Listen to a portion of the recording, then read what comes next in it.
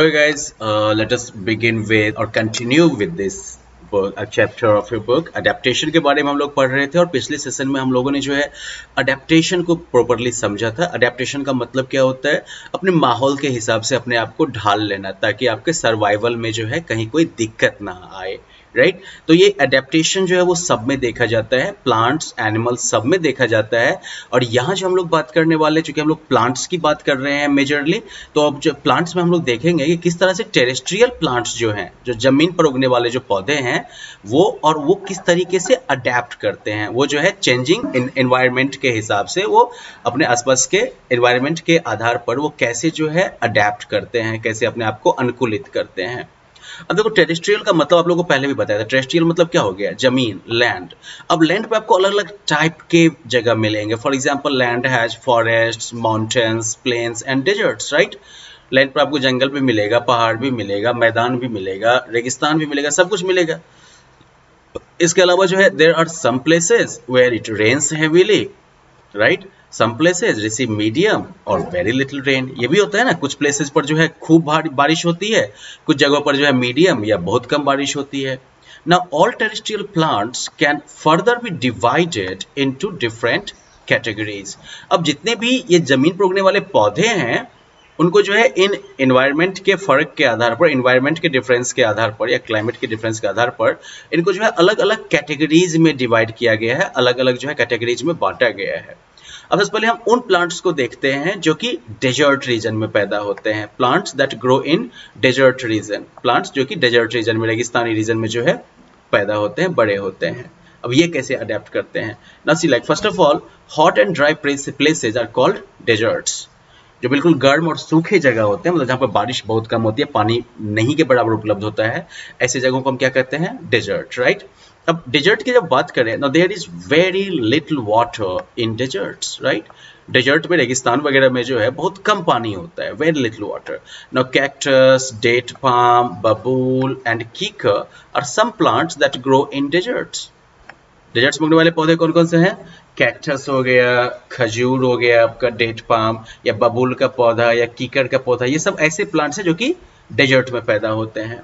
तो डेजर्ट की अगर खासियत, डेजर्ट के प्लांट्स के बारे में अगर देखो तो इनके क्या क्या खासियत है। पहली बात, in most of the plants leaves change into spines, this prevents water loss from the leaves.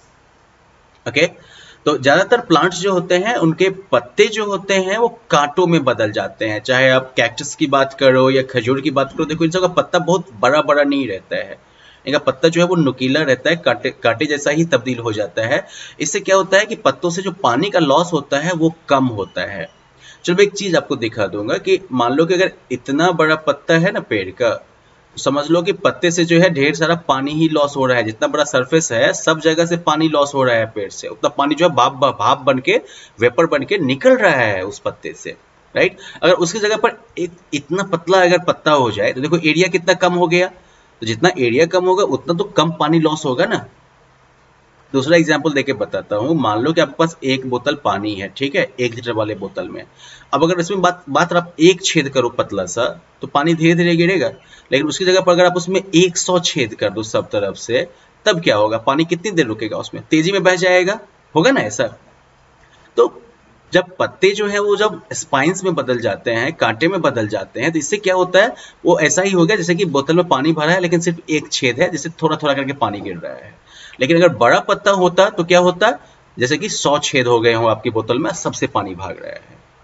समझ में आई बात? अब किस तरह से जो है लीव्स का स्पाइन में चेंज होना किस तरीके से जो है वाटर लॉस को बचाता है। दूसरी तरफ ये जो रेगिस्तान में होने वाले जो पौधे हैं, इनके स्टेम्स ग्रीन होते हैं। स्टेम मतलब तना जो होता है वो ग्रीन होता है, have chlorophyll and they prepare food. Stems also store food and water which make them flashy. इन पौधों के जो तना होता है, जैसे कैक्टस का ही ले लो तना, या फिर खजूर का, डेट पाम का ही ले लो, तो ये जो है हरे रंग का हरा तना होता है इनका, और जो हरा तना होता है उसमें क्लोरोफिल पाया जाता है।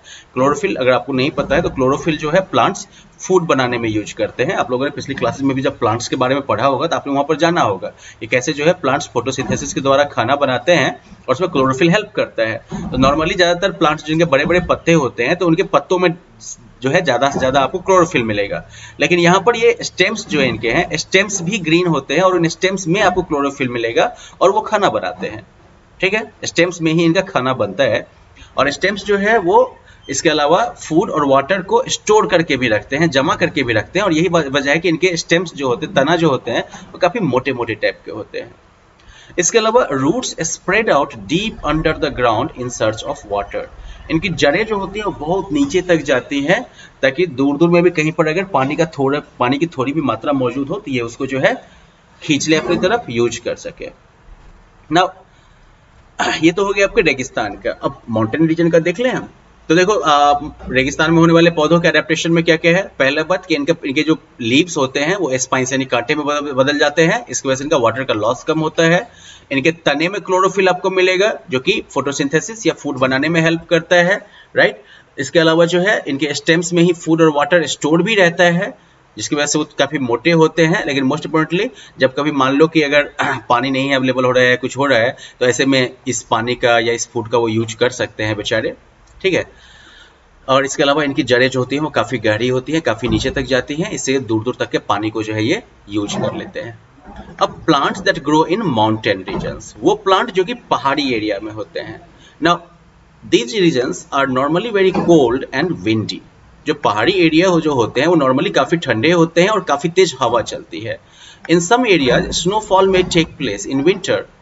कुछ एरियाज वगैरह में जो है एक्चुअली ठंडी के टाइम में स्नोफॉल भी हो सकता है, मतलब बर्फ भी गिर सकता है। तो यहाँ पर जो है पाइन, फर, देवदार और स्प्रूस जो है ये प्लांट्स हैं जो कि माउंटेन रीजन्स में पैदा होते हैं।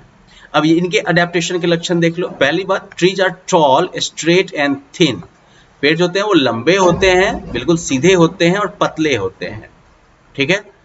तो इसका फायदा क्या होता है पता है ना, कि तेज हवा भी चलेगी ना तो ये हवा से ज्यादा टकराएंगे नहीं, तो इनके उलटने या टूटने का डर जो होगा वो कम होगा।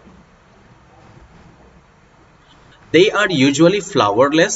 They bear cones with seeds inside them.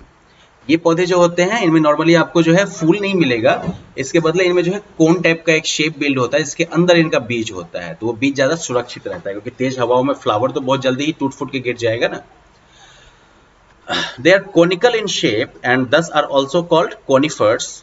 Their shape helps the snow to slide off easily. जैसे कि हमने देखा कि यहाँ पर क्या होता है कि बर्फ भी गिरता रहता है ना ऊपर से, तो ऐसे में ये पेड़ जो होते हैं वो कोन के शेप के होते हैं। देखते हो तिरछा शेप है ना इधर, राइट, ट्रायंगल जैसा शेप बन रहा है, कोन की तरह शेप बन रहा है। इससे क्या होगा कि बर्फ भी अगर गिरेगा तो वो जो है इनके ऊपर से स्लिप करता हुआ नीचे चला जाएगा, ठीक है। अगर बहुत चौड़ा पेड़ होता तो क्या होता, बर्फ जो है ब्रांचेज के ऊपर जमा हो जाता और पूरे पेड़ की डालियों को ही तोड़ देता।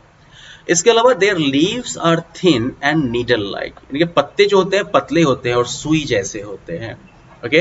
तो इसकी वजह से क्या होगा कि इसमें जो है स्टोमाटा वो छेद होता है जिसके थ्रू जो है पत्तियां जो होती हैं वो बाहर से कार्बन डाइऑक्साइड भी लेती हैं, ऑक्सीजन भी छोड़ती हैं, लेकिन साथ ही साथ वो जो है पानी भी निकालती हैं बाहर।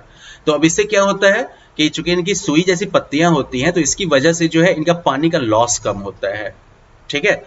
इसके अलावा जो है इन पत्तियों के ऊपर वैक्सी कोटिंग, मोम जैसा कोटिंग भी मिलेगा आपको। इससे क्या होता है, तो बर्फ से जो नुकसान हो सकता है पत्तियों का वो नुकसान कम होता है। इनके पत्ते का एग्जांपल देख लो, जैसे पाइन के लीव्स, ये उनकी पत्तियां हो गई, और ये जो कोन टाइप का बना हुआ है देख रहे हो बड़ा सा ये फ्रूट टाइप का, इसके अंदर इसका सीड छुपा हुआ है, तो काफी प्रोटेक्टेड है ना। देखो माउंटेन पर रहने वाले प्लांट्स को जो है लॉस ऑफ वाटर क्यों कम करने, लॉस ऑफ वाटर क्यों प्रिवेंट करने की जरूरत है, तो क्योंकि माउंटेन के ऊपर जो है पानी टिकता नहीं है, बारिश होती जरूर है लेकिन वो बारिश का पानी बह के नीचे चला जाता है। ऐसे में इनको जो है थोड़ी देर के लिए पानी मिलेगा, अगर पानी का लॉस काफी ज्यादा होगा इनका तो ऐसे में उतना पानी इनको अवेलेबल नहीं हो पाएगा यहाँ पर। Now let us quickly let us stop here. हम लोगों ने जो है डेजर्ट रीजन को देखा, हम लोगों ने जो है माउंटेन रीजन को देखा, राइट। अब अगली बार हम लोग जो है हॉट एंड ह्यूमिड रीजन्स और प्लेन रीजन्स और मार्शी रीजन्स को देखेंगे, and that will be it for our session. Okay, bye bye.